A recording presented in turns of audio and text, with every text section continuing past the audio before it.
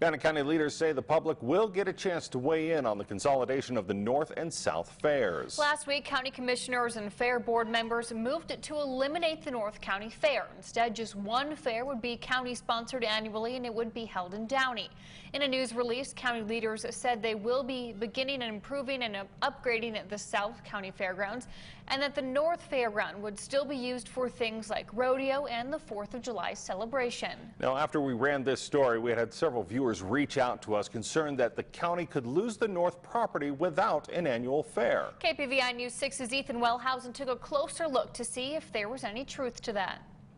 That document indicated to us and to the commissioners then, if they didn't keep a fair there, they were going to lose the land.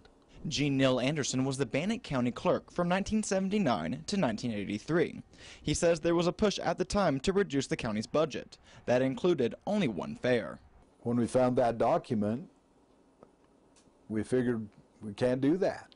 Anderson says the Bannock County Extension Office helped his deputy clerk, Craig LaChance, find the 1930s document. I asked Anderson why current county commissioners did not know about this stipulation. I mean, it's been 45 years since we were there, and we're just running on memory.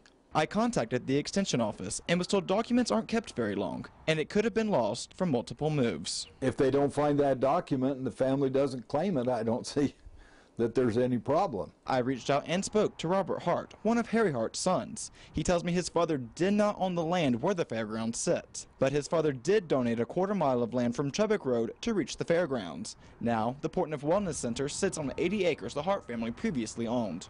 As for the consolidation, Anderson is glad it finally might come to fruition. Quite honestly, I think that's a good move.